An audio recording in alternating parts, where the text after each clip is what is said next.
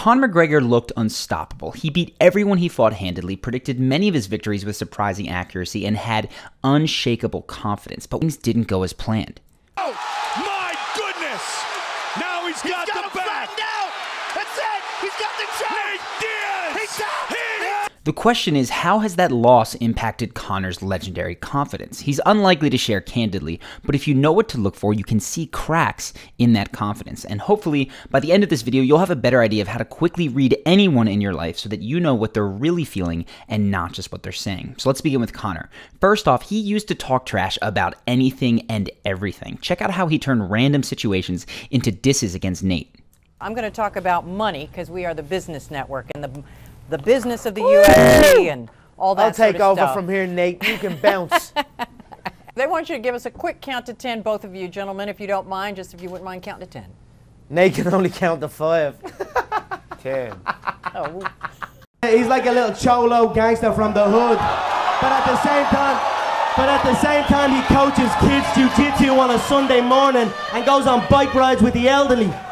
In the real world, trash talking doesn't always signal confidence, but in the fight game, it's necessary to sell tickets. The fact that Conor was so comfortable when talking smack and that he did it at every opportunity about whatever he could was a strong indicator that he felt that confident. He was even able to stay detached and would laugh in people's faces when they tried to face him. How close are you guys to each other right now? Like, could you reach out and swing at each other right now, Conor? No, he's hiding somewhere. I don't know where the you still gotta walk. We'll see. You can see he was almost always able to get a rise out of his opponent without being flustered himself, but that wasn't the only indicator of his confidence. Another tell was how he would gesticulate. Just check out here how he is with his hands in the first press conference for the initial Nate Diaz fight. On steroids. That's your two boys, the scrap pack. Remember that? Well, did you know they were taking that stuff? Did you know they were taking that stuff? Not only was he animated in his gesticulations like you saw there, but he seemed to have total physical control of the space around him, even going so far as to kick up his feet and then snatch Jose Aldo's belt from him during a press conference. I'm the champion. I'm the real champion.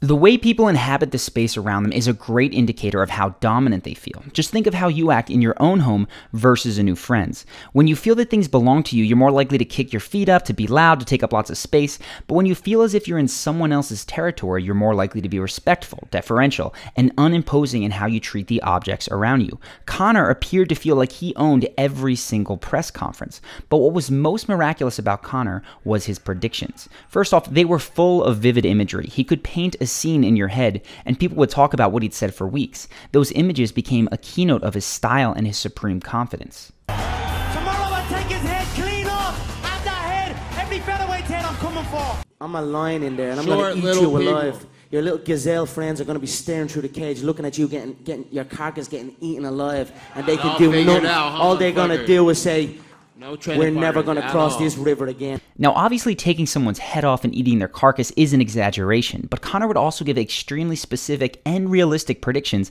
and he'd often get them dead on. Perhaps his best was in the Jose Aldo fight. I said his right hand would get him into trouble. It's the shot I predicted. I said he'd overload on his right hand. I said I'd slip. I said I'd bang the left hook. And that's what happened. This specificity made it seem like Conor could literally see the future, like he was able to visualize something and make it happen at will. Visualizing, which we talked about in the last Conor video, gave him a level of certainty that no fighter seemed able to match. Check it out in Conor's own words. How do you predict these? If you can see it here, and you have the courage enough to speak it, it will happen. A lot of times people believe in certain things, but they keep to themselves. They don't put it out there. If you truly believe in it, if you become vocal with it, you are creating that law of attraction and it will become reality. And that was perhaps Conor's biggest confidence advantage. He could see those victories in vivid detail beforehand, and then he spoke about those victories with absolute conviction. Because of that level of certainty, Conor never felt like he had to prepare for specific opponents. He didn't seem to need to. Here's what he said about fighting Nate Diaz on short notice. Did you change your approach once it got named Nate for your fight? The only approach I changed is I dug the grave a little bit wider, a little bit longer for Nate's skinny, fat, long body. That's the only difference I made. So you can see there leading up to the Diaz fight, it was business as usual for Conor. He looked supremely confident. He could see his victory in his head and he felt like the fight was in the bag. All that he needed to do was hype the fight because in his head, winning was a done deal. And then it wasn't. He's got the choke! Nate Diaz! He's down! Conor's bravado has changed quite a bit since he lost to Nate, and if you know what to look for, there are tells that indicate he's not feeling quite as confident as he used to. So let's compare before and after. First off, the new Conor's trash talk is far more vague with hardly any imagery. I have my reasons why I feel the fight went the way it went, and now I have an opportunity to prove what I am saying, like I've proved many times before, that what I say is correct. So I look forward to August 20th where I will come in correct, prepared, sharp, and I will take this man out. Secondly, Conor is much more subdued when he makes his proclamations, with no big gesticulations and no laughing like he used to. But this time, I'm preparing for a tall, lanky, ugly Mexican southpaw. And that's it. A lot more specific. I'm going to go in and put this man away, and that's it. Most interesting, though, is that Conor's predictions lack the clarity and the specificity of his previous ones. I'm going to be a lot more prepared for a man that can stay in there with me. So, but even still, I struggle to give him past round 3. If I was to make a prediction, which I will right now, I believe I will repay the favor and KO him inside the second round. The way people speak usually gives a good indication of the way that those people are thinking.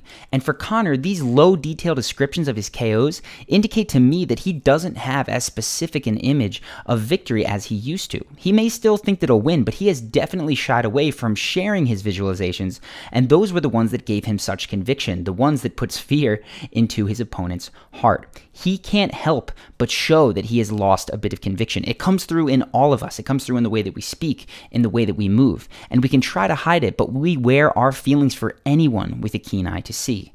But that is not the whole story, because a lack of predictions, gesticulations, imagery, enthusiasm doesn't always indicate a lack of confidence. I want to throw in one more wrinkle to this video. Let's look at Nate Diaz's pre-fight interviews. His predictions were non-existent.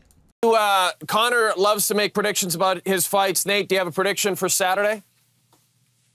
No, I don't. Nate also didn't seem to have any comebacks for Conor. He would just swear and say, yeah, right, whenever Conor dissed him. He didn't seem to have strong eye contact either, which most people would read as a lack of conviction.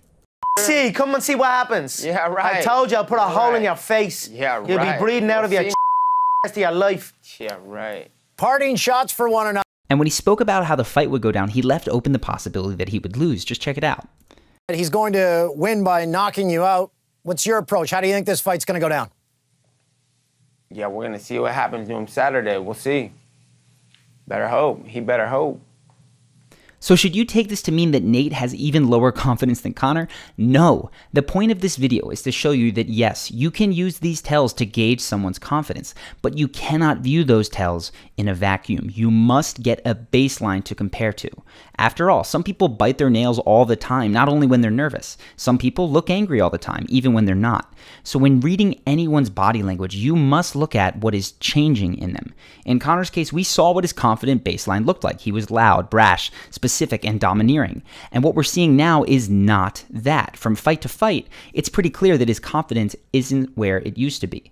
But for the most accurate read of anyone's mental state, you need to see how things shift in a shorter period of time. After all, Conor could have just been tired in the most recent press conferences. So we need to see how his body language and tonality shift in a single interaction. The only thing that we're looking for is how he changes when the topic changes. Luckily, we have that. Watch in this clip how Conor speaks much more animatedly and with much more conviction when talking about defending his featherweight belt than when talking about his next fight with Nate. Watch particularly how Conor's voice speeds up, how he starts nodding, and how he hesitates much less when speaking about the featherweight division. Make no mistake, I am the undisputed 145-pound UFC champion.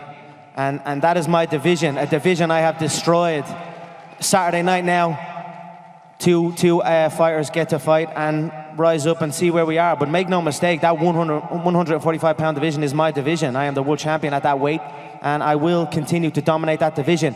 I have other business that has presented itself that I must handle first. Did you hear how Conor's voice sped up and how his enthusiasm swelled and how he seemed to be much more specific and full of adjectives when talking about the featherweight division, and how that all slowed down, how hesitation crept in and he got more vague when speaking about Nate? That is how you know that the conviction level is not the same for those two statements. Conor doesn't have the bulletproof confidence that he used to, but that doesn't mean that he won't win. Confidence and competence are not the same thing. The winner of this next fight will be determined by a lot of things outside the scope of this analysis. Whoever wins, though, it's going to be very interesting to see how each fighter's confidence responds. If you personally are interested in something that you can do to boost your confidence in those moments where you need it the most, there is an exercise that takes about 60 seconds to do and can create some seriously huge results. It's something that can be very helpful when you start to feel anxious, like before a presentation, an interview, a date, wherever. So if you're curious what that is and you want something to boost your confidence in 1 minute, we've set up another video that you can get by clicking the box here. It's going to take you to another page where you just submit your email and you can get access to that exercise right now to get that confidence boost. If you have enjoyed this video and you want to be the first to know whenever we post a new one, go ahead, make sure to subscribe to this channel. That way we pop up on your YouTube home screen every single week. You won't have to worry about ever missing a new video. Just go ahead, click the button here to do that, and you'll get lots more breakdowns like these, plus the best tips that I have for being your most charismatic, confident self in the moments that count the most. And of course, if you have any video suggestions, please go ahead, write those in the comments. I have very much enjoyed doing this video on Conor. There's actually other ones that I want to do on the way that he interacts with people, because I think he is quite charismatic in that, even though his confidence seems to have shifted a bit. So whoever you're rooting for, I hope that you've enjoyed this video, and I look forward to seeing you in the next one.